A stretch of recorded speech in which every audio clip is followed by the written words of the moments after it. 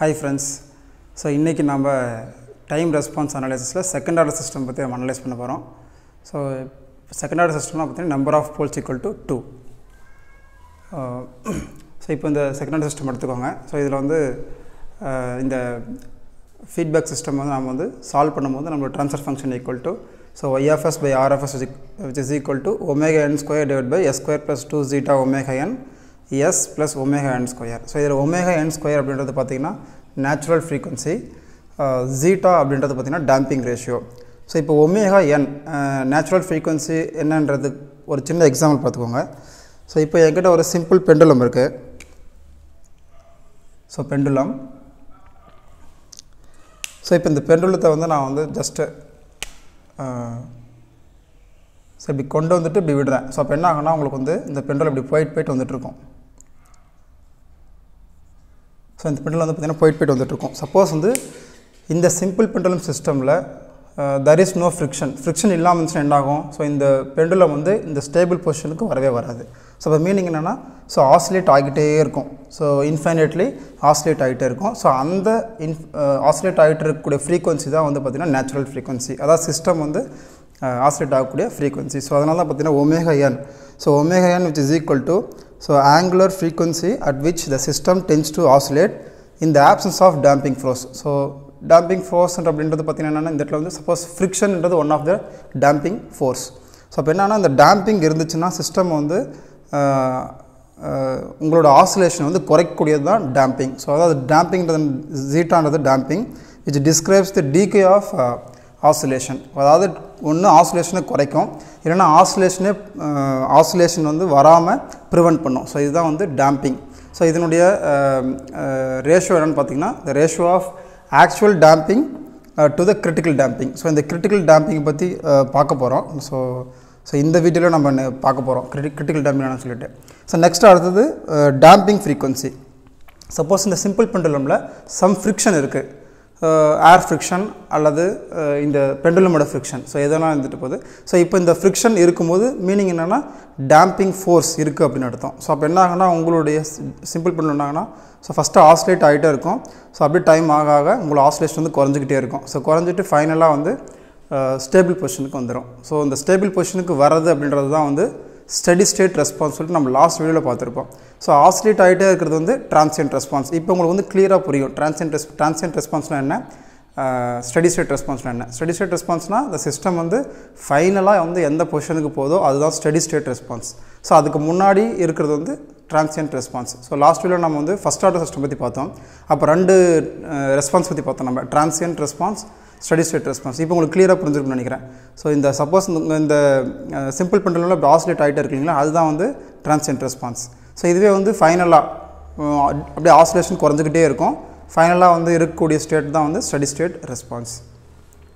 So இப்போது இந்த damping force இருக்கும்போது உங்களுடைய ஆசிலேஷன் அதாவது natural frequency of the system என்ன ஆகுனா குறைஞ்சிக்கிட்டே வரும் depending on the damping force. So அப்போ குறைஞ்சிக்கிட்டே வரும்போது என்ன ஆகுனா அந்த ஃப்ரீக்வன்சியை தான் நம்ம வந்து டேம்பிங் ஃப்ரீக்வன்சி அப்படின்னு சொல்கிறோம். ஸோ டேம்பிங் இருந்தால் டேம்பிங் ஃப்ரீக்வன்சி, டேம்பிங் இல்லைனா நேச்சுரல் ஃப்ரீக்வன்சி. ஸோ அதான் பார்த்தீங்கன்னா so omega t angular frequency at which the system tends to oscillate in the presence of damping force.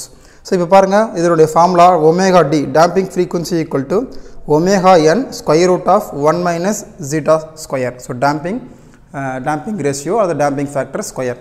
Suppose இந்த ஃபார்முலாவில் ஸோ உங்களுடைய damping ratio equal to 0, so without damping force. So damping force இல்லைன்னா என்ன ஆகும், இந்த ஃபார்முலாக்கு என்ன ஆகும் பார்த்தீங்கன்னா omega t. So omega t which is equal to omega என்னன்னு மாறிடும். So ஜீட்டா equal to 0, so square root of 1, so omega t which is equal to omega N. So அப்போ வந்து டேம்பிங் ஃபோர்ஸ் இல்லாத போது உங்களோட ஃப்ரீக்வன்சி நேச்சுரல் ஃப்ரீக்வன்சி, சிஸ்டமோட ஃப்ரீக்வன்சி தான் இருக்க போகுது. ஸோ அதுதான் இதனுடைய meaning. So omega n equal to angular frequency at which the system tends to oscillate in the absence of damping force. So இதுவே டேம்பிங் இருந்துச்சுன்னா damping frequency. Damping frequency depends on natural frequency and damping force. So ரெண்டுத்தையுமே depend பண்ணி தான் இருக்கும். So இந்த இடத்துல damping இருந்துச்சுன்னா உங்களுடைய ஆசிலேஷன் வந்து குறைஞ்சிக்கிட்டே இருக்கும். ஸோ உங்களோட ஆசிலேஷனும் குறையும், அதனுடைய ஆம்ப்ளிடியூடும் குறைஞ்சிக்கிட்டே இருக்கும், ஃபைனலாக 0 வரும். ஸோ அதுதான் வந்து டேம்பிங் ஃபோர்ஸ் இருக்கிறதுக்கான அந்த சிஸ்டம் எப்படி ரெஸ்பான்ஸ் பண்ணும், டேம்பிங் இருந்துச்சுன்னா அந்த மாதிரி ரெஸ்பான்ஸ் பண்ணும். So depending on the damping ratio ஜீட்டாவை பொறுத்து பார்த்திங்கன்னா செகண்ட் ஆர்டர் சிஸ்டம் வந்து நம்ம 4 டைப்ஸாக வந்து பிரிக்கிறோம் for any test inputs. So எந்த இன்புட்ஸ் நீங்கள் கொடுத்தாலும் சரி, ஸ்டாண்டர்ட் சிக்னல்ஸ் எது கொடுத்தாலும் சரி, so depending on the damping ratio. So அது பொறுத்து பார்த்திங்கன்னா நம்மளுடைய செகண்ட் ஆர்டர் சிஸ்டம் வந்து பார்த்திங்கன்னா critically damped, over damped, under damped, undamped சொல்லிட்டு 4 டைப்ஸாக வந்து நம்ம பிரிச்சிருக்காங்க. ஸோ ஃபஸ்ட்டு பாருங்கள், when zeta equal to 0, so damping ratio 0வாக இருந்துச்சுன்னா the system is undamped system. So இதுவே வந்து டேம்பிங் ரேஷியோ 0 to 1, ஸோ 0க்கு மேலே 1குள்ளே இருந்துச்சுன்னா the system is underdamped system, and the zeta is equal to 1, the system is critically damped, and the zeta is greater than 1, so the system is overdamped system. So இப்போ நம்ம இந்த ஜீட்டாவை use பண்ணி ஸ்டெபிலிட்டியை கூட நம்ம ஈஸியாக அனலைஸ் பண்ணலாம். So இப்போ first வந்து ஒவ்வொரு சிஸ்டம் அண்டர் டேம்ப்னா என்ன, அன்டேம்ப்னா என்ன சொல்லிட்டு பார்த்துட்டு அப்புறம் நம்ம இது பண்ணுவோம். So for first undamped system. Undamped system என்னென்னா, the system keeps on oscillating at its natural frequency without any decay in the amplitude. So இதுக்கு நான் முன்னே ஒரு எக்ஸாம்பிள் சொன்னேன். So simple pendulum system. So அதை எடுத்துக்கோங்க. சேம் அகைன் சிம்பிள் பெண்டுலம் இருக்குது. So simple pendulum நான் வந்து ஜஸ்ட் வந்து ஸோ அப்படி மூவ் பண்ணிவிட்டு ஸோ அப்படி விடும்போது என்ன ஆகும்னா, so without any damping force, without any friction, so எந்த ஃப்ரிக்ஷனும் இங்கே இல்லை, ஏர் ஃப்ரிக்ஷனும் எல்லாம் வந்து பெண்டுலமோட ஃப்ரிக்ஷன் இல்லாமல் இருந்துச்சுன்னா உங்களுக்கு வந்து இந்த சிஸ்டம் வந்து keep on oscillating, so oscillate ஆகிட்டே இருக்கும் without any decay in the amplitude of the oscillation. So அப்போ உங்களுக்கு வந்து சிஸ்டம் வந்து ஸ்டேபிள் பொசிஷனுக்கே வராது. பட் இந்த பர்டிகுலர் பவுண்ட்ரியில் உங்களோட சிஸ்டம் என்ன ஆகும்னா, ஸோ ஆசிலேட் ஆகிட்டே இருக்கும். ஸோ அதுதான் வந்து undamped system. So system keeps on oscillating at its natural frequency without any decay in the amplitude. But practically வந்து இந்த மாதிரி சிஸ்டம் சிம்பிள் பெண்டுலம் எப்படியும் உங்களுக்கு ஸ்டேபிள் பொசிஷனுக்கு வந்துடும். பட் ஜஸ்ட்டு நீங்கள் இமேஜின் பண்ணிக்கோங்க அண்டர்ஸ்டாண்டிங்காக.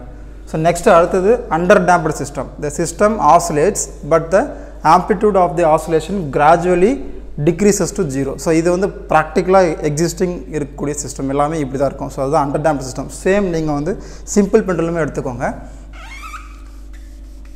ஸோ இந்த சிம்பிள் பெண்டுலம் நீங்கள் அகைன் இந்த பெண்டுலம் வந்து நீங்கள் ஸோ இப்படி பேக்கில் வந்துட்டு நீங்கள் இது பண்ணும்போது என்ன ஆகும்னா, ஸோ உங்களுக்கு வந்து பெண்டுலம் வந்து ஆசிலேட் ஆகிட்டே இருக்கும். ஸோ டைம் ஆக ஆக ஆசிலேஷன் குறைஞ்சிக்கிட்டு, ஸோ இந்த ஆசிலேட் ஆகக்கூடிய அந்த ரெஸ்பான்ஸை தான் நம்ம வந்து டிரான்சியன்ட் ரெஸ்பான்ஸ் சொல்கிறோம்.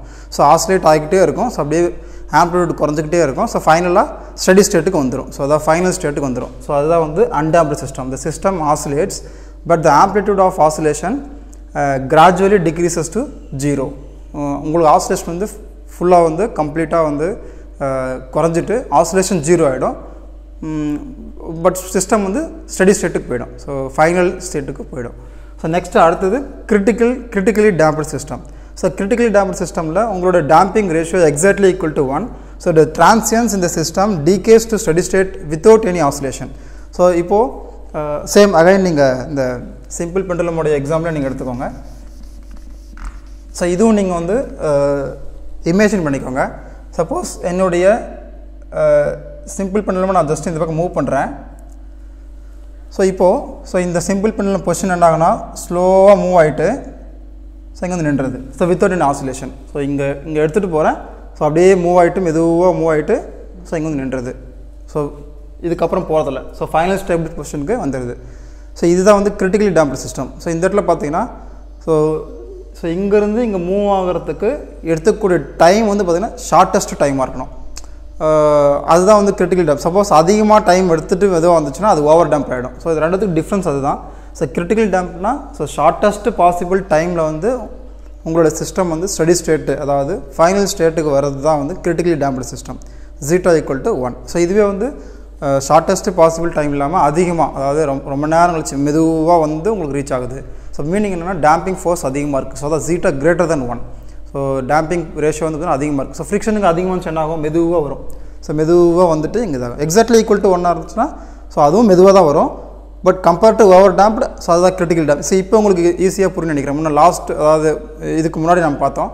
So damping ரேஷியோன்றது ratio of actual damping to the critical damping நம்ம படித்தோம். ஸோ இது கிரிட்டிக்கல் டேம்பிங் அப்படின்றது ஜீட்டா ஈக்குவல் டு 1. ஸோ இப்போது பாருங்கள், கிரிட்டிக்கல் டேம்பிங்கிறது என்ன, டிரான்சியன்ஸ் இந்த system decays to study state value so without any oscillation இந்த ஷார்ட்டஸ்ட் பாசிபிள் டைம். ஸோ இதுதான் ரொம்ப important. So next over damped. So அதுவும் டிரான்சியன்ஸ் இந்த system decays எக்ஸ்போனென்ஷியலி to study state value without any ஆசோலேஷன். So இங்கே வந்து உங்களுக்கு டைம் வந்து ஸோ இவ்வளோ தான் எடுத்துக்குன்னு சொல்ல முடியாது. So it may take larger value. So ரொம்ப நேரம் கூட எடுத்துகிட்டு கூட உங்களுக்கு சிஸ்டம் வந்து ஸ்டேபிள் பொசிஷனுக்கு வரலாம். ஸோ அதான் ஜீட்டா கிரேட்டர் தென் 1 2 3 4 அந்த மாதிரி இருக்கும். ஸோ இதை பேஸ் பண்ணி ஜீட்டாவை பேஸ் பண்ணி நம்ம வந்து 4 டைப்ஸ் ஆஃப் சிஸ்டம்ஸ் இருக்குது. பட் இந்த 4 டைப்ஸ் ஆஃப் சிஸ்டமில்